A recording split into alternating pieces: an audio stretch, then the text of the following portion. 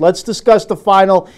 Jeff, I thought it was a bore of a first half. I thought after Zardes scored that first goal, everything started to open up, and you saw the Revs after they tied it up. Watch out, they had a few chances. Bunbury hitting the crossbar to possibly pull out the upset. How did you see the game unfolding in your eyes? Yeah, pretty much the same. There were so many sloppy passes there in the first half. Just a lot of unforced errors, to kind of use a tennis term there. And I mean, these were not difficult passes either. I mean, balls just going straight out of bounds. The link-up play between the likes of Donovan and Keane that we've come to expect over the course of the season wasn't really there. It certainly got a little bit better in the second half. New England, I felt, not until the very end did they really find a way to kind of get some touches in the attacking third. I mean, Lee Wynn, I thought, was bottled up effectively for most of the day. Jermaine Jones, I thought was fantastic. He had to drop a little deeper, I think, to get the ball and try to kickstart things for the Revs. But, I think in the end, LA just had, that smidgen more quality. And you saw it with Robbie Keane. I mean, granted, he missed a great chance earlier, when he was put in alone on Shuttleworth, who came up with a big save. But, once he got that similar chance in extra time, he didn't make a mistake. He slotted it home, and I think that was a difference. I mean, in terms of Landon Donovan, again, not a great game.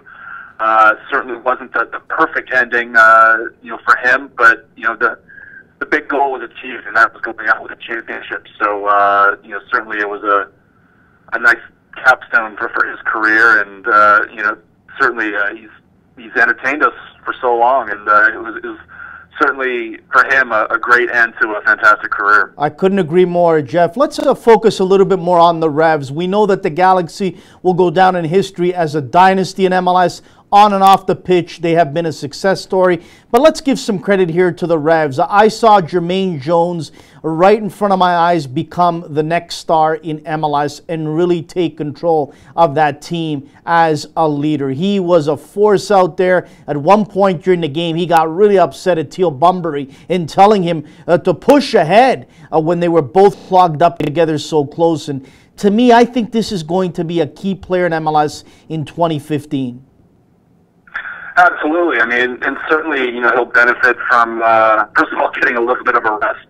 Although he had a nice break after the World Cup, but he'll get a full preseason with his team and be able to settle in even better. I thought he was fantastic on the day, and I think he's really going to be kind of that huge midfield cog that I think earlier in the season they were missing a little bit. So. He was fantastic. I mean, overall, New England, I thought, showed tremendous heart. I mean, this was a little bit different than some of their previous MLS Cup disappointments. In a lot of those games, they went ahead. I'm thinking specifically of the two games against Houston in 06 and 07.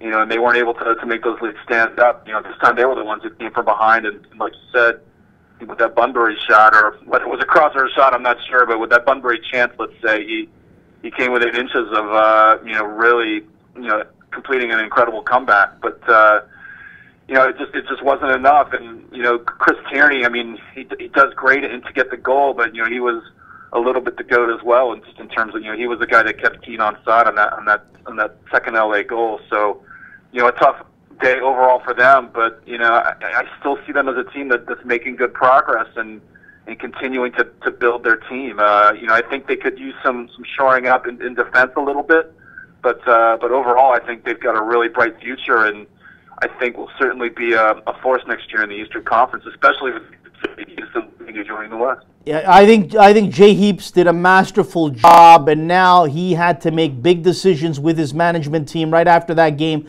who to protect and who not to protect, Jeff. I got to tell you, I was shocked, absolutely shocked they didn't protect Patrick Mullins. When he came in that game against LA in that final, he changed things around right away, setting up the first goal and possibly almost setting up that second for the winner. And to me, him being left unprotected is really mind-boggling. Well, I mean, these are always, very, very tough. Oh, we just lost. Are you there still, Jeff? Your phone is cutting out a bit. Can you hear me now? Yeah, we got you again. Okay, good.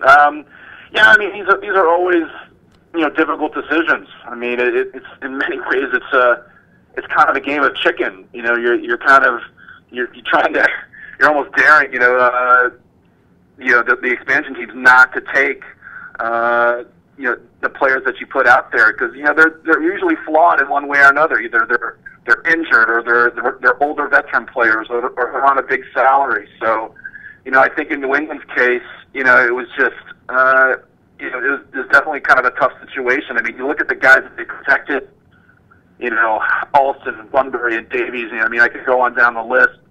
Maybe a guy like Daigo Kobayashi is a guy that, maybe you think twice about protecting, but overall, it's going to be there's always a little bit of a gamble. So it's definitely it definitely wouldn't surprise me to see Patrick Mullins get taken. But again, these are always tough decisions.